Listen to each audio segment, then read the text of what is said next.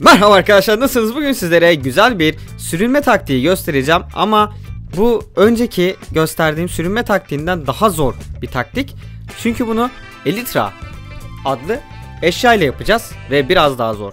O yüzden yapmamız gereken CTRL'ye basılı tutup atlamak ve tam atlarken ilk seferde yaptım lan.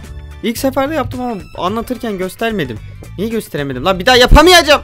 Neyse dur yaparız, bir dakika. CTRL ile koşup Space'e basıyorsunuz ve tekrar Space'e basıyorsunuz. Yani buraya geldiğinizde tam uca doğru atladınız, bir daha Space'e basacaksınız ki olacak. Ama önceden koşmanız gerekiyor. Kardeşim durur musun? Durur musun? Fitil gibi zaten arkada fitilin var zaten. Bir köşeye geç. Kal orada. Bakalım tekrar yapabilecek miyim? Yaptım. İkinci defada yaptım. Ama yaptım, tamam. Bir yerden sonra 3 blok falan gittikten sonra gördüğünüz gibi hızlanmaya başlıyor. Yani belli bir blok aralığında, ki ben 3 blok olarak saydım galiba. 3 bloktan sonra bir hızlı hareket edebiliyorsunuz sürünerek. Gerçekten çok güzel bir taktik. Peki bu taktiği nerelerde kullanacağınızı da size göstereceğim ama bakalım böyle girebilecek. Giriyordum lan sanki. Abi böyle çok daha acayip. Gördüğünüz gibi üçüncü gözden görünce de gerçekten çok acayip bir giriş oluyor. Yani kafa bakta kalıyormuş gibi oluyor ama sürünme olarak göstereceksiniz. Böyle çok tatlı bir taktik oluyor. Bu taktiği şimdi nerelerde kullanacağımızı ben size göstereceğim. Gördüğünüz gibi bir tane kalemiz var ve biz bu kalenin içinden geçeceğiz.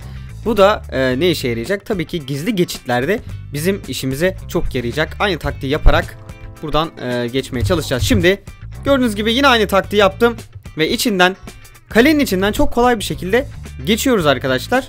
Bu taktik dediğim gibi gizli geçitler için kullanabilecek çok güzel taktiklerden biri. Normalde işte duvarı kırmadan yok geçemeyiz falan diye düşünürken hemen buranın altından sürünerek geçebiliyorsunuz ve bir tane daha göstereceğim. Oha lan, bu taktiği bizden önce bulmuş ha. Lan! Oğlum o kadar uğraşıyorum taktik bulmak için. Domuzlar her şeyi biliyor. Burayı bir orman olarak düşünün. Burası da giriş noktamız ama biz bunu çimle kapattık. Belli olmayacak şekilde. Tabii ki biraz belli oluyor bu açıdan ama uzaktan falan bakıldığında biraz belli olmayacaktır. Siz daha orayı iyi kapatabilirsiniz tabii ki. Böyle bir dağın içinde yer yaptığımızı düşünelim, kendimize ait, ve buna geçiş yapacağız. İçeride de gizli bir sandığımız olacak. Aynı taktikle bunu yapıyoruz. Gördüğünüz gibi kolayca girdim ve gördüğünüz gibi hemen sandığım içeride, gizli sandığımı ben çok rahat bir şekilde gizli sandığıma ulaşabiliyorum bu yöntemle. Çıkmak için de aynı taktiği yapıyorsunuz ve kolayca dışarı çıkıyorsunuz ve alacağımız şeyi de aldık. Ne almışız? At almışız. Hop binelim. Binemiyoruz. Binemiyor çünkü eğitilmemiş bu at. Olsun, siz eğitirsiniz sonra. O zaman bu kadar. Diğer videolarda görüşmek üzere. Kendinize çok iyi bakın. Hoşçakalın. Onu ben alacağım. Ben alamadım. Creeper Dimes alıyor arkadaşlar. Alamadık. Alamayınca kötü oluyor. Beni kovalıyor şu an.